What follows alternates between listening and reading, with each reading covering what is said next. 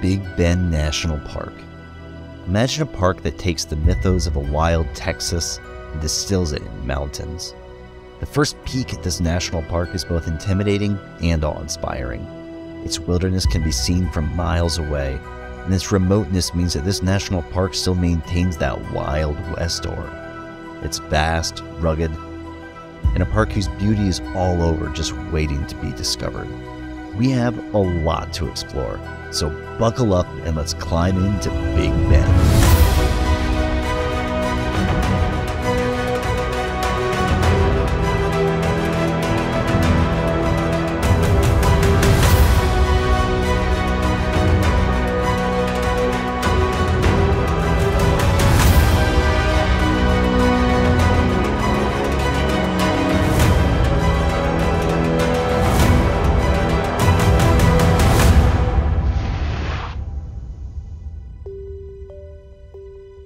Hey everyone, and welcome to Big Bend National Park in southwest Texas, right on the border of Texas and Mexico. Big Bend National Park is enormous with huge wide open spaces and 3 different types of biodiversity, from rivers, deserts, and mountains. Some of what allows that is the huge contrast in land elevations, going from 1,700 feet all the way up to 7,800 feet. It is quite the elevation change, and since we are on the topic, let's start with a window into this topography by heading up to the Chisos Basin Visitor Center to take off on the Window Trail to get a view of this rugged terrain on the way to a small slot canyon. All right, we are in the Chisos Mountain Range right now in the mountaintop area of Big Bend National Park, heading on the Window Trailhead right now. You can actually see the window right behind me, which gives you a nice little window into the more desert part of Big Bend. It's about a 4.5 mile, 3-hour round trip trail. It's really fun. We're at like almost a 5,000, just under 5,000 feet elevation. I think we're actually going down for this one though, so we'll actually be getting lower with this. So it's going to be more of a hike on the way back, easier going down, but really pretty, beautiful sunshiny day. Let's check it out. Heading down the switchbacks into the Window Slot Canyon gives you plenty of opportunity to see the window and get to experience the desert flora. Along the way, you'll get to see some of the nearly 180 species of butterflies as you get down closer to the valley. But remember, with that sun beating down on you, it can get hot. It's really important to hydrate. There's greenery, so you know there's water in the environment, but it is still very arid. That's the first time I ever remember a park ranger specifically when we came into the park literally just stopped us like, drink water. Climbing down those red rocks to the valley, the landscape around you begins to take on a brand new perspective. These massive rock formations give you a sense of scale that make you feel so small. And these massive mountains not only look big, but they start to feel big. Well, we made it to the base of the Windows Trail. We're not quite at the end, but we did get to the point where we are now following a little riverbed.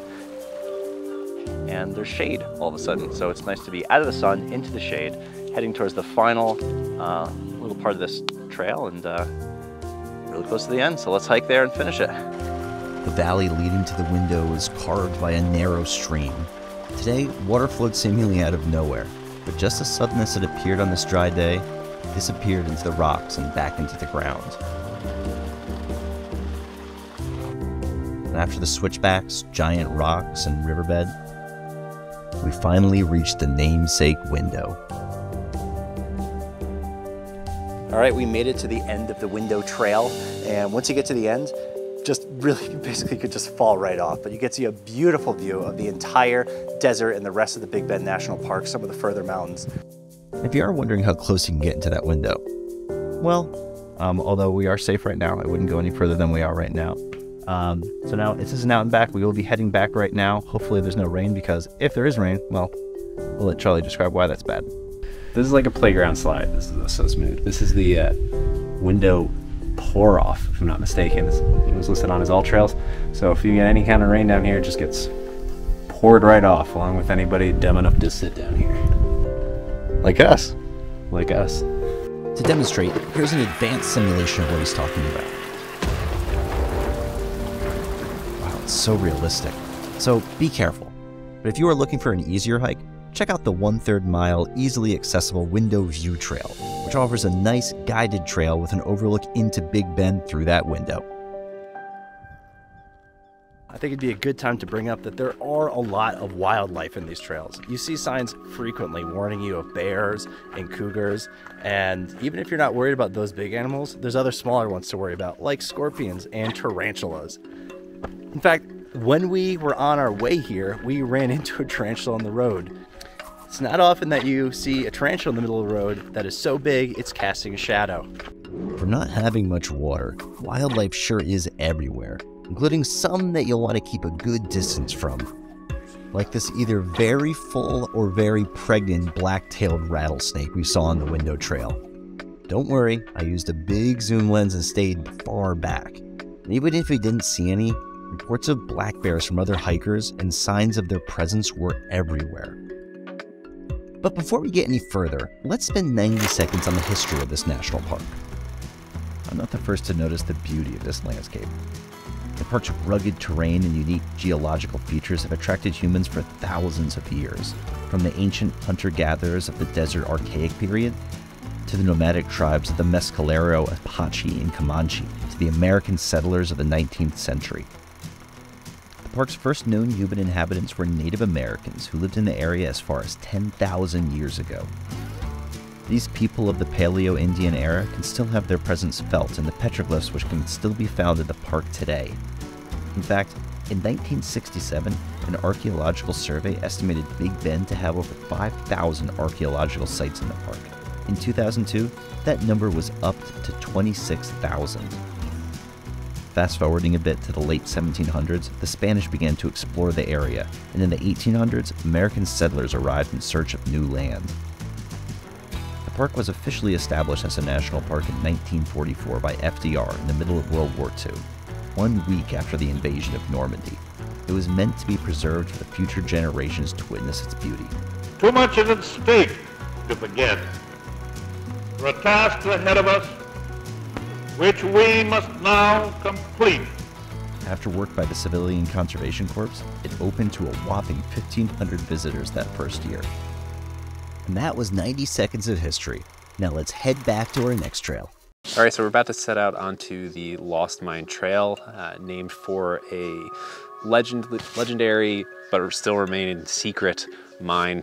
Apparently, there are no ore-bearing rocks or mountains in Big Bend, but there's a legend that there is a hidden mine that had silver and gold ore from the Spanish conquistadors. This is a 4.8-mile trail. It's an out and back. It's about 1,100 feet elevation gain. Worth noting, very small parking lot. This is one of the major attractions of this park, but the parking lot probably holds about 20 cars. So if you come in early, you should be okay. Talking like sunrise. We got very lucky.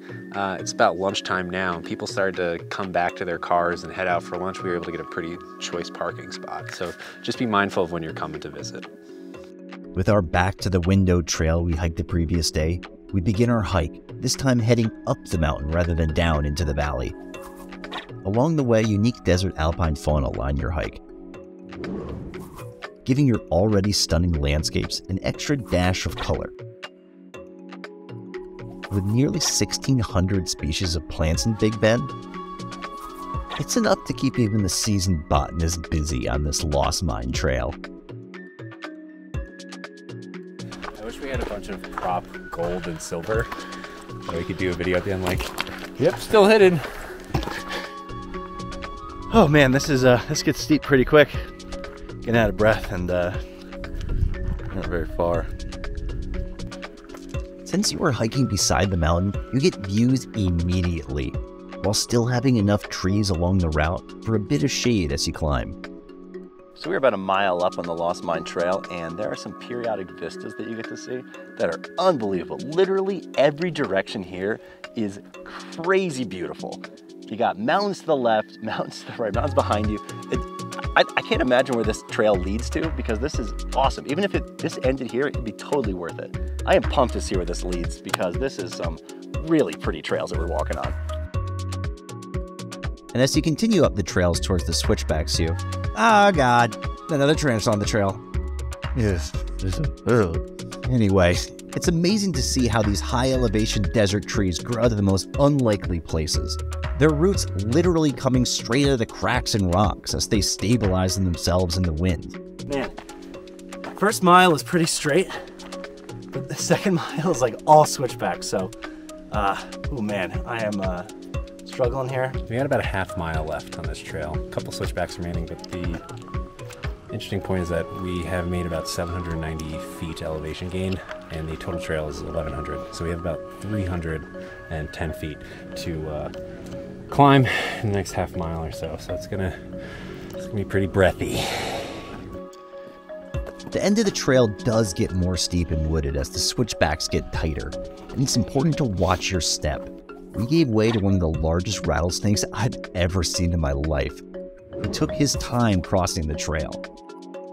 But if that happens, keep your distance and have some patience. It's their park. Yeah, I'm partly thinking of trying what to say next, and also just trying to catch my breath because we're pretty high now. We just got to the top of the Lost Mine Trail, and we can see an awesome view of the window trail behind us that we hiked yesterday. Now, we're about to see a beautiful view of the top of the Lost Mine Trail, where we can see an even bigger vista, and I can't wait to see it. Wow. Even for a trail where you can see a lot, this view is something else.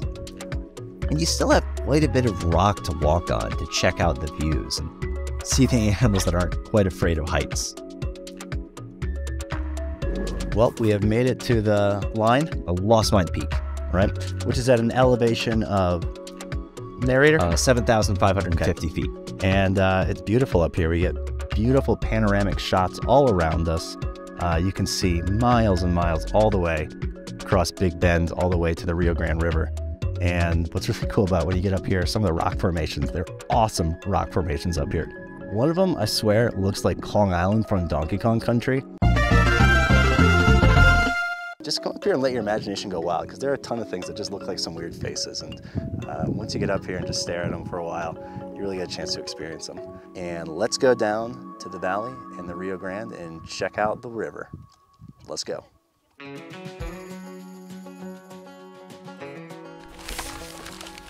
So we're here at Sotol Vista. It is on the scenic Maxwell Drive, which is a 30-mile drive that brings you from the entrance of the park, thereabouts, to Santa Elena and the Rio Grande River. Sotol Vista is nice because there are images that show you exactly what you're looking at, right? So if you look out into the distance, you can see this small U-shaped valley. That's actually going to be Santa Elena. So it's interesting to see how small it is and to look at the perspective versus when you get there and there are just hundreds of feet high rock walls where the Rio Grande is. So we're really excited to get out there. This is just a nice, very windy vista to take a look at everything. Looking out, you get a sense of scale. And with this much remote land, this scenic drive gives you a great place to get out and look up. And when the sun goes down in Big Bend in this giant Texas sky, a secret hidden in plain sight is revealed, if you are patient and caffeinated. We are in Big Bend National Park at night. This is one of the international dark sky areas, and it is during one of the meteor shower nights. So we are really expecting to see some amazing things, and hopefully we can find some stuff for you. Seeing a night sky like the one in Big Bend is quite rare. Nearly every city or town with any sort of population, large or small, give out light pollution from cars, houses, light poles, you name it. Look at this map. Big Bend is actually the darkest area of Texas, and that allows you to see this.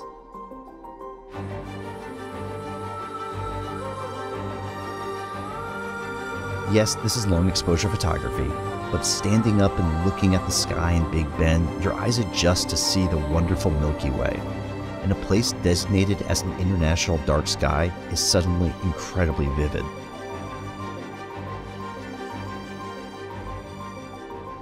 And as soon as the sun starts to pierce the dark sky, the deep Milky Way disappears, and you lower your gaze from above back to the desert and the rocks below.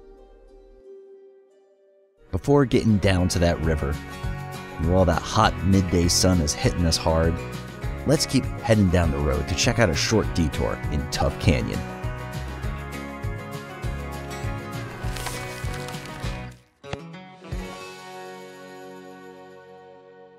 All right, we're at the top of Tuff Canyon right now. It's a short little 0.75 mile round trip canyon walk. Hopefully we're gonna check it out and get out of this heat, so let's go. Tuff is literally named for what this canyon is made of. Tuff, T-U-F-F. Tuff is a rock type made up of welded volcanic ash. To weld ash requires sustained temperatures of over 1100 degrees Fahrenheit. So yeah, it's hot today, but I guess it's all perspective. Fast forward a few thousand years and now that's a trail. There are two ways to see Tuff Canyon. The overlook takes you on a small dirt trail to a viewing platform located right above the canyon, which allows you nice 180-degree views. Perfect if you want just a quick peek before heading back on the road. The other way is to go towards Tuff Canyon floor, and with temperatures approaching 95 degrees and the sun blaring down at us, that shade sounded good, so we walked down towards the very gravelly canyon floor for a nice shaded walk. I'm sure the narrator's doing a great job explaining this canyon, but I think one of the cool things that we ran into that he should really make sure he mentions is the toad that we ran into. Oh yeah. There is wildlife down here, like that toad, which it neatly camouflaged and I guess got me excited to see. And this rainbow-bellied greater earless lizard soaking in the rays. You see, this canyon, although not very large, offers a unique ecosystem for these animals, with rough canyon walls creating natural shade in the middle of the desert. And as you get further down, even some water. I mean, I wouldn't drink it myself, but the bugs in these little holes provide some good food for that toad and lizard.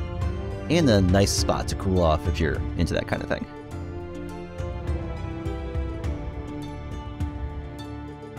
So it looks like at the end of this trail, we do have to climb a decent amount of rocks to get to where we're going, so see how it goes.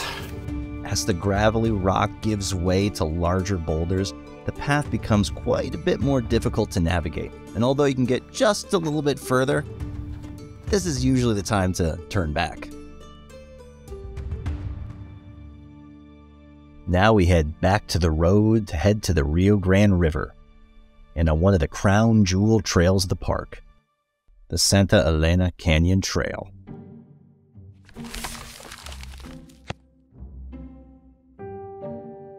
This is the Rio Grande River Scenic Overlook. We stopped here before we got down to the Santa Elena River Access Trail, which we're planning on hiking, but we had to stop just to marvel at the size of this wall. Quick to remember Game of Thrones and the wall in the north, just because of the sheer size of it. It's really hard to articulate just how big it really feels. Well, the narrator can help you with that, Charlie. This massive wall is over 8 miles long and reaches heights of over 1,500 feet. The ice wall in Game of Thrones was less than half this height. That's actually 50 feet higher than the Willis Tower in Chicago. So yeah, it wouldn't exactly be easy to walk across to Mexico with that in our way. But to get to the back part of the trail, we would have to go over water, because the wooded boardwalk trail takes you right up to the water's edge. And that must mean it's time to get wet. All right, we're at the Santa Elena Canyon Trail. I'll have the narrator interrupt me if I mispronounce that. He's close, but it's Santa Elena, and I'm probably still getting that wrong. But the only way to get across to the actual trail is by fjording through the water. So I'm taking the shoes off. I don't know how deep this is, so let's see what we got. All right, that is some thick mud. Holy crap. Oh, that is some muddy mud. Oh my God. All right, let's see what we got here. I don't know about this. Well, I was like 2 steps in and the mud was like already to my, like halfway up my knee. Ugh, it feels so awful. I don't know. So, and then people walked by and said, hey, there's a dry spot up ahead you can walk across real easy. So, I don't know how to get out of here easily. Ugh, God damn it. There you go. Whoops. In other words, you can cross here, or, yeah, just pan left, keep panning, here. Although doing that comes with its own set of challenges too. So we're on the Santa Elena Canyon Trail, and we have to cross the Rio Grande River on the American side, and the Texas side to get over and see down the canyon itself, which requires you to walk down the river bank, which is very, very fine silt, silty, sandy dirt. And I now think I have like 3 pounds of mud in my boot to reward me for that stunt. And hopefully I don't accrue too much more, but hopefully I don't eat those words.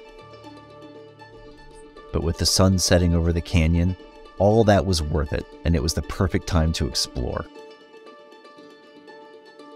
The trail, once you get across, is actually pretty easy to navigate. Not a whole lot of elevation change, just a few steps up and a few steps down. But you get a chance to gawk at this massive wall that blocks the view into Mexico. I mean, it is truly an amazingly impressively sized wall.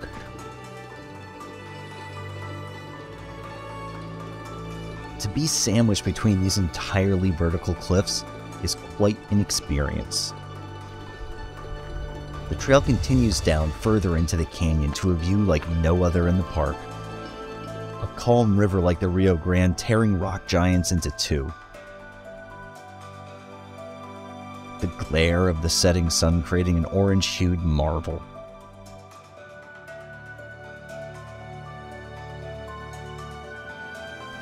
We are at the end of the trail. And listen to this. Echo! Pretty solid echo. Even turtles, like this Big Bend slider, enjoy a good canyon sunset, catching a few more rays before a cool desert night. But you can find other animals in this canyon too, like a variety of lizards, like this common fence lizard. Or, yes, millipedes, which you'll find along the water. They are not poisonous or pose a threat to humans, other than creep me out a lot. And of course, plenty of desert birds who will hang around this aquatic food source. Really an interesting trail that really does feel completely different than everything else you've seen in Big Bend so far. And with that, we head back while we still have time, as the valley is engulfed in shadow as the sun sets over Big Bend and the Rio Grande. Just enough rays left to guide us home.